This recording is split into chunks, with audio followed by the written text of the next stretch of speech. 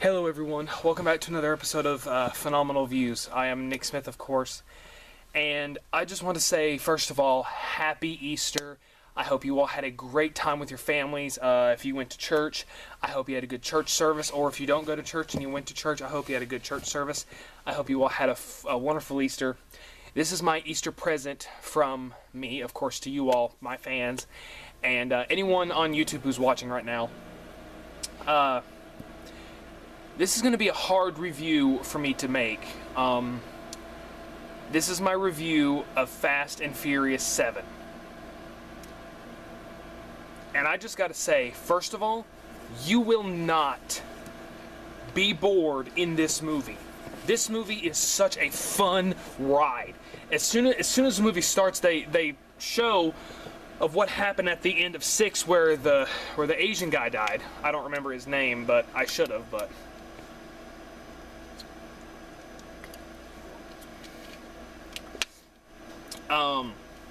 you know, it's about at the end where he died, and we got this guy named Shaw who's like, I don't know you, or you don't know me, but I know you.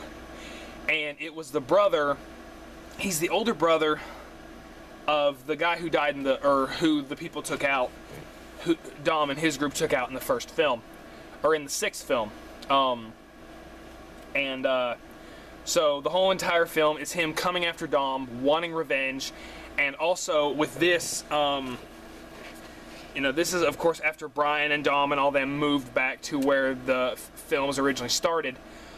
We are then shown The Rock, but before then, they do such a good job with setting up on how bad this villain is, on how evil he is, how awesome and how much of a badass he is. Like, it starts like with him talking to his brother, and then he says to the people in the hospital room, he's like, you're responsible for him. If he dies, I'll come back and kill you. After he's killed everybody else in this freaking hospital. I mean, he freaking killed everybody. And then he's walking out of the hospital. He takes a grenade, and he pulls the pin, and he gives it to a soldier, like, hold on to this for me, throws him, and then as he's walking out of the hospital, the grenade explodes and kills 3 innocent people. I was like, wow, you're a bad man. Bad man. And it set the tone of how serious and how much trouble Dom and his group are in. And then we cut to The Rock. And just him, like apparently he's not a good liar, apparently, so... They were talking in the film about how he misses catching all the big bad guys. How he brought in this one criminal and she was like, it wasn't big enough for you, was it? He's like, oh, come on, you know, we took him down. It's like, you're a terrible liar. And he's like, I'm enjoying this downtime. I'm getting to lift weights and stuff. And The Rock is already big as he is. Look, Rock, I understand you have to stay in shape, but stop lifting weights, man. Your arms are already out to here. You can barely put your arms down, man. I wish I looked like you!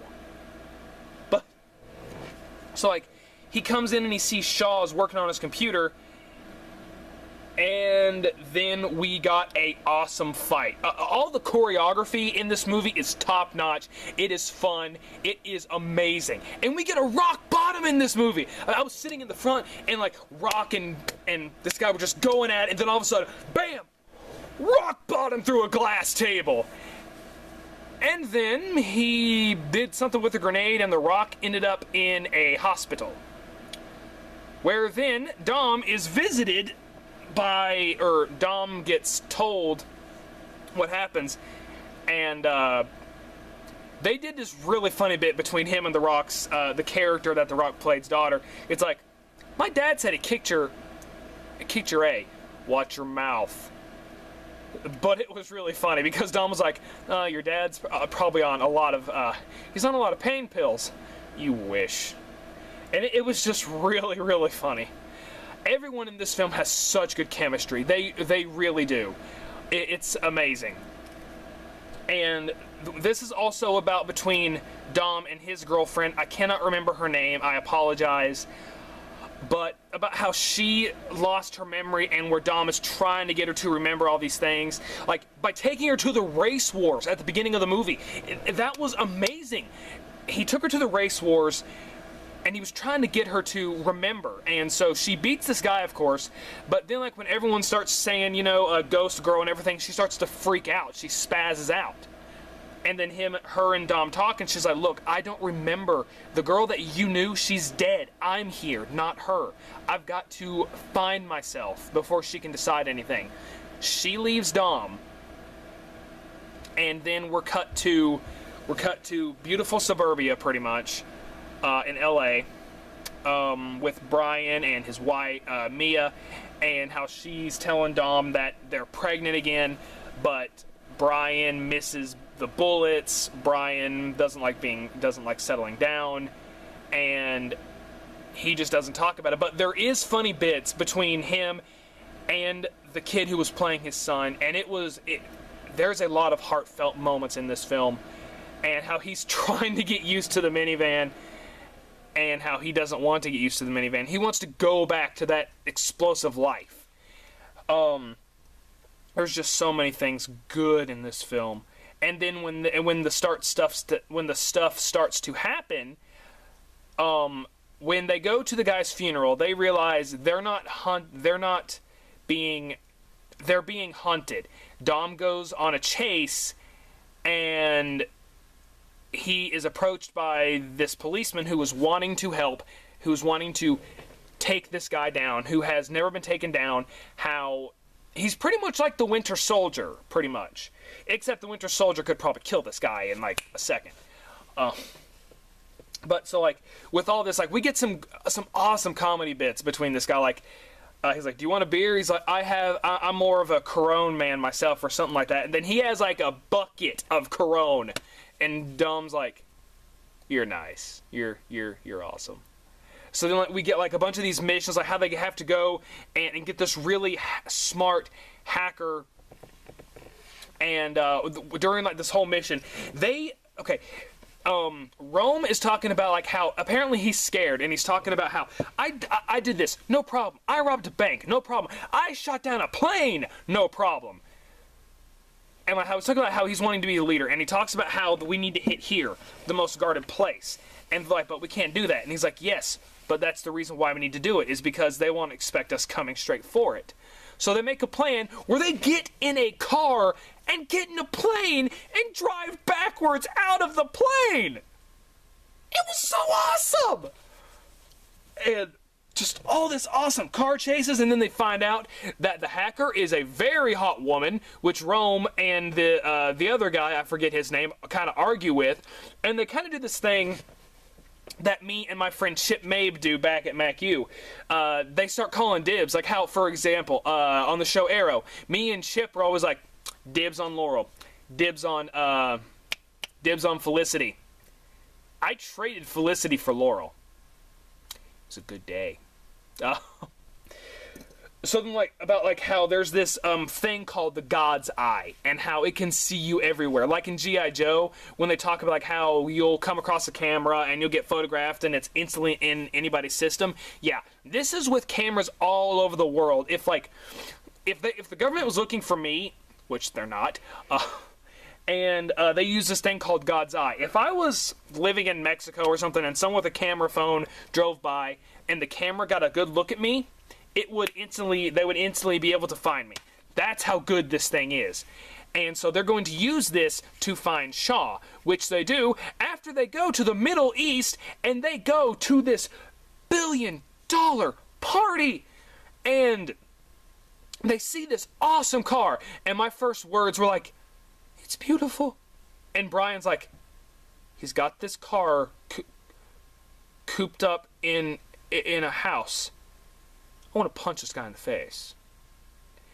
And then we get some more fighting choreography between Dom's girl and all these security guards. And then there's this really, like, there's this bad A chick, and she's just watching her tear crap up. And then she's like, I'm glad you showed up. These parties are always boring me. And then we get like an awesome chick fight. And like, so awesome, they knock each other over the balcony. While Rome is making all these funny jokes, like doing like this birthday thing and just trying to distract people. They drive the car through 3 buildings. It was awesome. I had such a good time at this movie. It was such a good movie. But then they find, with a bunch of high-speed chases, of course, they eventually find, Shaw, and he's sitting in a warehouse, and because there was a certain person that they came across during the high-speed chase, he's like, did you ever hear the phrase, the enemy of my enemy is my friend? I've got friends. And Dom's like, I don't have friends. I got family. And so it's like this big war, and the guy who recruited Dom, he gets shot, of course, but he's got his own health system thing, and so like people are coming to get him, and he's like, Dom, listen, before you go, there's something I gotta tell you. You gotta try that German beer, man. I mean, I understand like Corona, but you gotta try it. And like in a serious moment, it broke the seriousness and made it funny again, but it wasn't like the lame joke funny. It was the kind of, like with me, for example, we were playing kickball in high school once, and my friend Chris Slade runs and punts me in the head. My principal goes to ask me, nothing's broken. He's like, Nick, are you alright? And I said, and I quote, nothing's broken, except my spine, a few ribs, maybe everything else. And then there was another time when I was sick. I was bad sick, and my friend Dustin comes in and is like, Nick, you okay, buddy? I was like, yeah, besides the fact that I'm throwing up and having diarrhea at the same, I'm good. I want to have a fever about 103, but I'm good as gold, man. And it's like, glad you haven't lost your sense of humor. Yeah, it was kind of like that. Or if you want to compare it to the CM Punk thing, that's a full-blown staph infection. Of course it is. I'm getting off track. But, so then they decide, you know, this is a war. We've got to finish this. We're gonna go to war. And they devise this big plan on how to shut down God's eye because they got it. So what they decide to do is they decide to hack it by bouncing the hacker from one car to another, like hot potato pretty much. And during the whole film, I was really hoping and praying and with suspense, don't you dare kill Paul Walker in this movie, because I heard that's what they were going to do. They don't. What they do is they have, from what I heard, they have his brother take his place, but they photograph his face onto him. And I'm just going to tell you, it was great work. You do not see his brother. I seen Brian O'Connor. I seen Paul Walker. I did not see his brother. His brother did a fine job, though, but I did not see him. I seen Paul Walker, and that is the point. That is the point.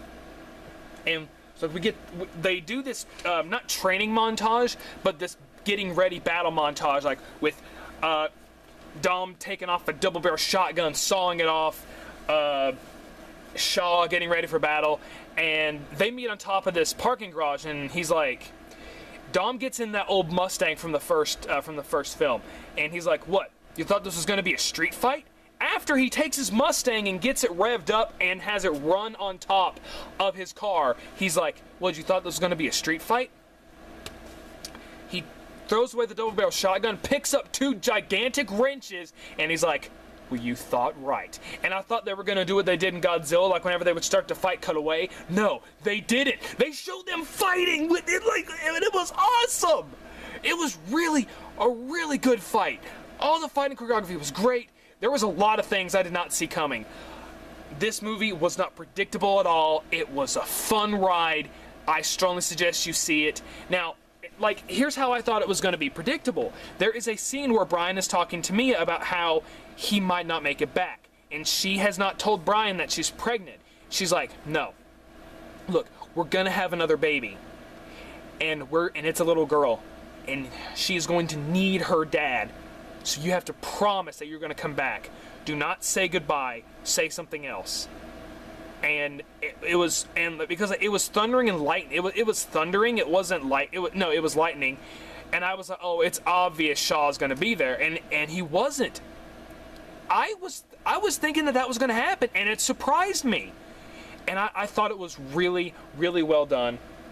They do get into some very big situations to where The Rock, this is how awesome The Rock's character is in this movie. He's in an arm and a leg cast. It shows him moving his arm, breaking the cast, and just popping his arm back.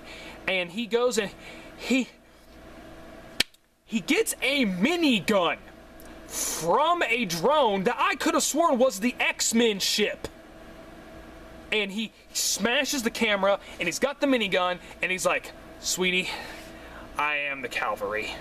And he's taking this minigun, and he's shooting it, and at the beginning of the film, The Rock was basically saying to Dom, "Don't you miss." So after they take care of Shaw, because after they got rid of the virus, after they blocked God's eye from them, they tried to kill Shaw. Dom's like, about a street fight, the street always wins. He steps on the ground and the pavement caves in on Dom. It doesn't kill him, but it knocks him unconscious. Dom then takes his Mustang and a thing full of grenades, and he throws it on the helicopter, and he crashes, and they thought he was dead, and then the grenades went off, and it was glorious. It was glorious. And then there was a time when I thought Dom was going to die, and the girl says, I remember everything as clear as day. Why didn't you tell me we were married? Dom wakes up, and he's like, "It's about time." She's like, "Why didn't you tell me that we were married?" He's like, "'Cause you don't tell someone they love you." And then it cuts to them at the beach with Brian and Mia and his son Jack on the beach, enjoying their time, and Dom got up and he left. And I started to cry. This is going to be tough for me to talk about.